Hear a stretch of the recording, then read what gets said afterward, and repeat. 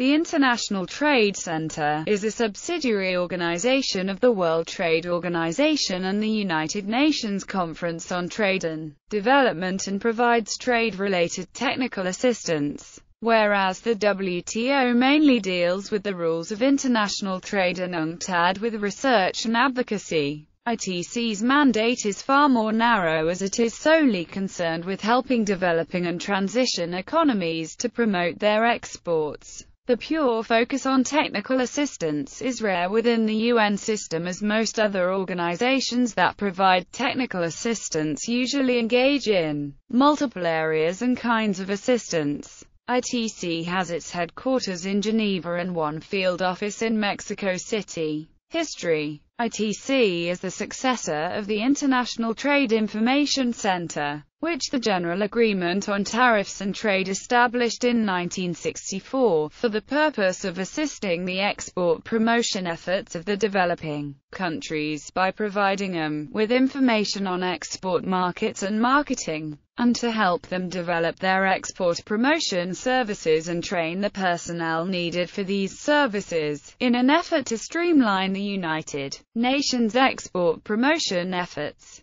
An agreement was reached between the GATT, which at that time, and in contrast to its successor, the WTO, was part of the United Nations system, and the newly established UNCTAD, to merge the activities of the two organizations by creating a joint subsidiary. The agreement was reached in 1967, and the International Trade Center was officially established on 1 January 1968. Technical assistance offering. ITC's service offering is nowhere described in a systematical way. Thus, the following description necessarily contains inaccuracies. ITC offers numerous different services to its beneficiaries. In doing so, it differentiates between three groups of target beneficiaries: policymakers, trade support institutions, and enterprises. Some services are specifically designed for one of these groups, while others have a universal character. In principle, there is no predefined list of services that ITC is limited to.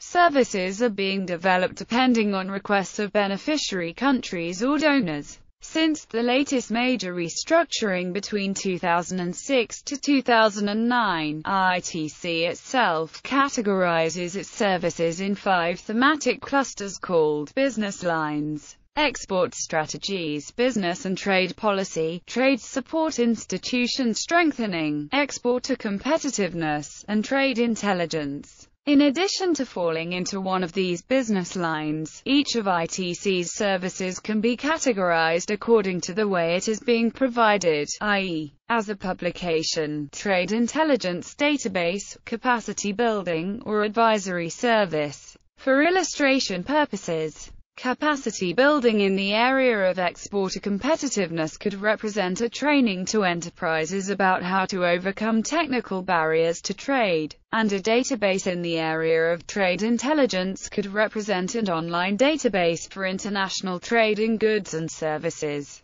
Global public goods. Thanks to the support from donors to ITC Trust Fund and the European Commission, ITC created a suite of market analysis tools including Trade Map, Market Access Map and Standards Map to help users investigate the trade-related information of over 220 countries and territories. Since 1 January 2008, the Market Analysis Tools suite became a global public goods, and all users from least developed and developing countries and territories have been able to access the tools free of charge. Trade Map, an interactive online database on international trade statistics. It presents indicators on export performance, international demand, alternative markets, and the role of competitors from both the product and country perspective. Trade Map is considered one of the world's biggest trade databases, as it covers trade flows of over 220 countries and territories and 5,300 products, defined at the 2, 4 or 6-digit level of the harmonized system. Users can choose to see the data either with pre-calculated trade indicators or in time series from 2001 onward. In 2012, TradeMap, in collaboration with Compass, included company contact information module to help companies identify trading partners in 64 countries. Trade map sources yearly data from UNCOMTRADE